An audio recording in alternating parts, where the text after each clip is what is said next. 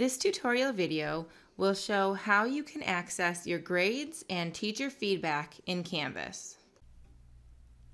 From your dashboard, you can see recent feedback and grades. On the right-hand side, under your to-do list, you have a list of items that were recently graded or that you had feedback or comments from your teacher on. So here in this column, the green check marks indicate that there's a grade for that assignment. If it still has the assignment icon, the paper with a pencil, that means that your teacher has left a comment for it, but it's something that you still need to submit for a grade. So you can get information about your recently graded assignments there in that recent feedback column.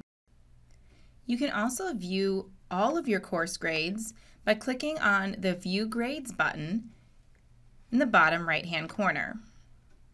This will bring you to a page that has links to each of your classes so that you can see your individual assignments, grades, and teacher comments. So I'll just click on one of my example classes and you'll see that here I have a list of the assignments that are linked, so you could click on those to bring you to the actual assignment page. I have the date that it was due, the status of the assignment, if it was missing, late, or submitted on time, exempt, things like that. The score, if it had been graded, and how many points that assignment was worth. You can see any teacher comments as well if there's an icon here on the right with speech bubbles. I have an example of that in my other course. So to switch courses from this page, you can click on the drop-down menu under the course heading and choose your other course. Click the Apply button and you'll load the assignments, grades, and feedback from your other courses. So here you can see that this assignment has those speech bubbles that indicates that the teacher has left a comment. When I click on that icon, it opens a little window that has the comments from the teacher. If I wanted more information on any of these items, I can click on the assignment name and it will bring me to the assignment submission details page. Here I would be able to see any comments from my teacher. In this case, there isn't any. And I would also be able to see my grade.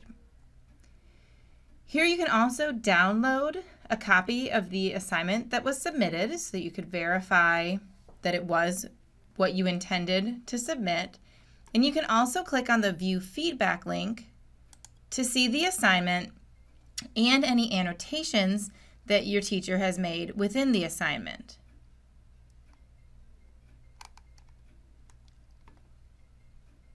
If needed, you can also click on the Resubmit Assignment button here to be taken back to the initial assignment page that appeared in your module. You'd be able to upload a file again in the assignment submission portion, and you can see in the upper right-hand corner that the assignment was submitted, and right now there are no comments. You can click here too for the submission details to be brought back to that page where we initially went to view the details of the assignment.